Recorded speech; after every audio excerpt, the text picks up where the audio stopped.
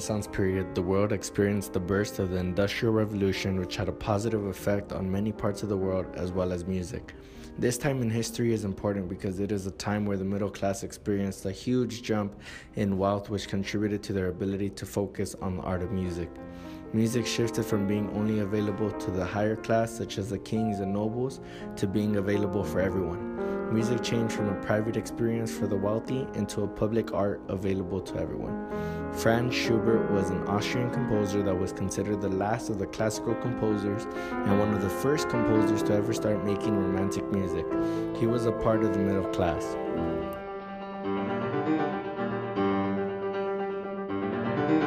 Franz Schubert was said to be one of the last classical composers of his time. He was born January 31st, 1797 in Vienna, Austria, and died November 19th, 1828 in Vienna. He only lived to be 31 years old, but still managed to write over 1,000 pieces of music. Schubert was described to be a very social man, yet never married. Known for many pieces such as Erl King and Ave Maria, the later is now considered to be his most famous piece. Ave Maria is Latin for Hail Mary.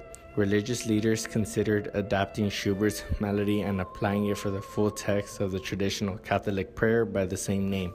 It is now a common misconception that Schubert wrote the original melody for the Ave Maria, when in truth he did not.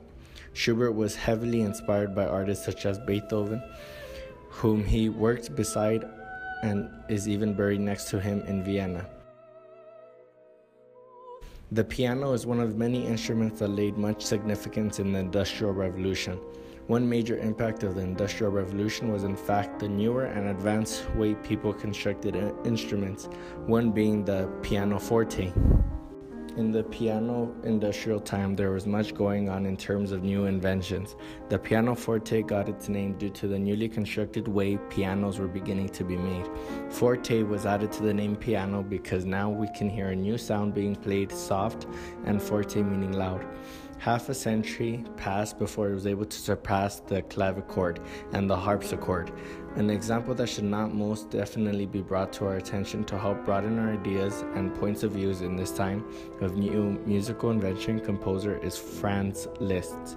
Liszt is an example of a composer who explored music and showed us new ways of sound. He correlates to the invention of the pianoforte because Liszt used the piano in ways that quite frankly would make you want to boil with such emotion. Yes, some parts of his music inspired by other composers but reconstructed with harsher and more lush notes. Important in the new aesthetic view of the time was the conception of the artwork as a unique individual expression of its author, in regard to music particularly as the manifestation of his or her own emotions. That is just it. Liszt rejuvenated our ears and minds as listeners with his emotion. As said by Professor Landis, he also showed us many styles and variations of spooky music. He was a good example of art song as well. He painted a picture in our minds with solo voice and piano. To say the least, he was a painter of emotion with musical notes. He would have never been able to show us this new style of musical composition without the pianoforte.